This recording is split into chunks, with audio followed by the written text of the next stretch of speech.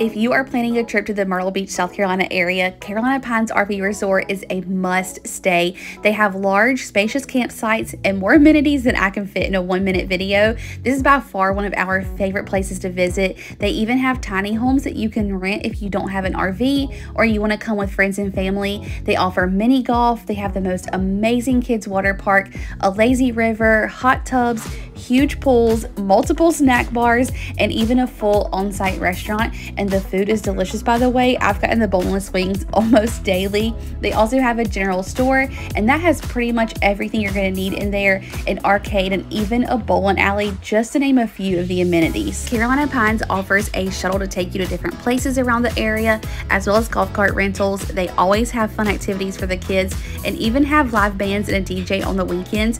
And while we were here, they did a family movie night in the common area. It was so much fun. The oversized swings and fire pits are so